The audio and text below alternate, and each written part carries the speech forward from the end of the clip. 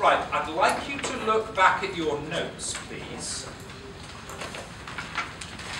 on the classification process. I'd like you to look back at your notes, please, on page 98.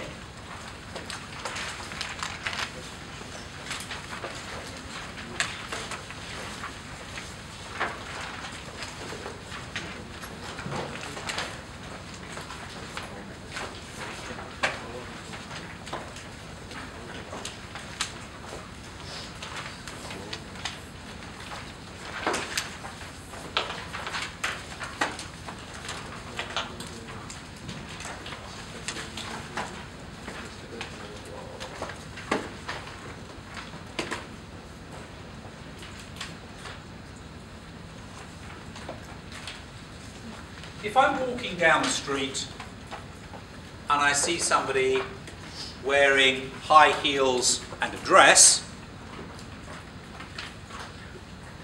I would imagine they're probably going to be a woman. If I'm walking down the street and I see somebody with very long hair, probably going to be a woman. But the definition of a woman is not someone who's got long hair. Could be a hippie. The definition of a woman is not someone who wears a dress. Could be a Scotsman. Transvestite, whatever, well, let's not go there. What the standard says is that in classifying between finance leases and operating leases, look for clues. Because the definition of a finance lease is not a black and white definition. It depends on judgment. It depends on whether or not, in your opinion, substantially all the risks and rewards of ownership pass. So at the inception of the lease, a decision has to be made, an evaluation has to be made, a judgment has to be made, a principle has to be applied. And what the standard does is to say, this is a clue, and this is a clue, and this is a clue. So it's not about this being the definition of a finance lease, but there are indicators and suggestions of being a finance lease. And we've seen already the clues are going to be fairly, how can I put it, heavy-handed. Because it's an exam. Whilst in the real world, a lease agreement may have 20 clauses, 20 pages, 20 paragraphs, a legal drawn up by a lawyer. In the exam, you've got 2 sentences, 3 or 4 sentences, describing the nature of the lease. So, the following are indications it's a finance lease. A major part of the economic life. 4 out of 4, it's a finance lease. 4 out of 10, it's an operating lease. 8 out of 10, I'm not sure. Somewhere there's a judgment line. But if it's 9, 9.5, 9 3/4 out of 10, it's a finance lease. If it's 4, 5 or 6, it's an operating lease. And somewhere in between, I'm not 100% certain. And I would look for other clues. Title. If title passes, that is indicative of it being a finance lease. If at some stage in the lease title passes, then that is a finance lease. If the lease has an option to buy the asset at a bargain, if during the period of the lease, the lessee has the choice of buying the asset very cheaply, then they will. And if they do buy the asset, they are the only ones then who are going to exclusively benefit from the use of the asset. So that would be an indication of a finance lease. Present value of the minimum lease payment, bit of number crunching. If you discount the future payments, if that amounts to basically the cash price, then it's a finance lease. The leased assets are specialised, unique. So they've been adapted. So the only person who is going to benefit from the asset is the lessee, because they're the only ones who can use that type of machine installed in that particular way on that particular factory. If the lessee is entitled to cancel the lease, then they have to compensate the lessor for all of the losses. Therefore, they're not going to cancel the lease. Yeah? So we know that the lessee is going to be the one who gets the benefit from the asset. The lessee is able to continue to lease the asset for a secondary period at a peppercorn rate. If... Sorry, I can't make this one. The weather was quite... The weather. I was nearly late today because of the weather. No, it was because of the train. The train was packed. I had to wait a couple of trains before I could get onto the train. It's like Singapore. Everyone was standing very, very rigidly in line. Very good. And then you go for it and you can't go on. Anyway. So the lessee has the ability to continue to lease the asset for a secondary period at a very cheap rate. So, you know, if after 5 years you've leased the asset and then you've got a secondary period where you can lease the asset for another $1, then clearly if the asset extends and has a longer life than we originally thought, that would be indicative of us benefiting if the asset has a long life. And any gains or losses from fluctuating in the fair value of the residual value to the lessee, yeah, falls to us. So gains or losses from the fluctuation of the residual value fall to the lessee. So if we look after the asset, and at the end of the lease it's a very, very valuable asset because we've barely used it, we benefit from that residual value. So these are a list of clues that would suggest it is a finance lease. Now the key thing, or the key takeaway from that list, I mean the major ones, the obvious ones are to do with the economic life, the title, the bargain option. But the key takeaway from that list is that it's a matter of judgment. Yeah? That it's a subjective judgment. That it is a subjective judgment.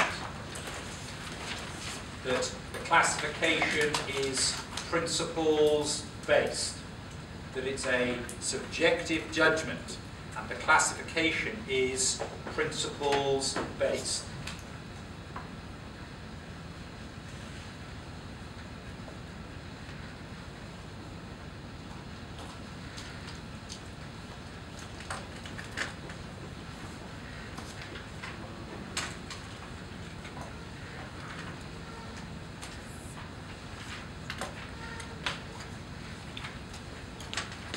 Did this last night, didn't write anything down, and I want to do this fairly quickly. The reason I want to do this fairly quickly is because it was examined big time in June. It was a massive 25-mark question precisely on the points that I'm about to make. So I do want to cover it because I do believe it is still relevant in the context of the framework. So, the classification process is a subjective process which results in an all or nothing approach. Leases are treated in radically different ways. If it's an operating lease, no asset, no liability. If it's a finance lease, there is an asset and there is a liability recognized. So you have, for similar items, radically different treatments. And the classification is done on a subjective basis. Which is the prettier? Which is the preferable? Which is the nicer classification from the creative accounting point of view? Is it prettier to have a finance lease with its asset and liability, or is it prettier to have an operating lease?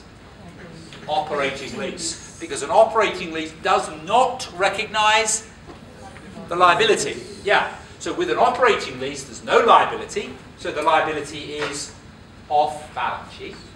With an operating lease, there is no liability, so the liability is off balance sheet. So the gearing is kept down, so it's cheaper and easier to borrow money. So, problems with International Accounting Standard 17 include a subjective classification process. A subjective classification process.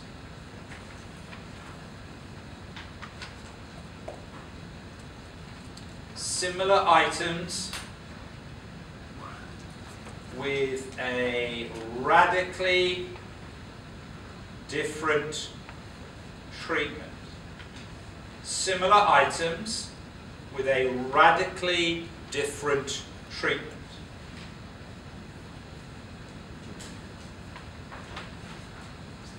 So we have an all or nothing approach. We have an all or nothing approach.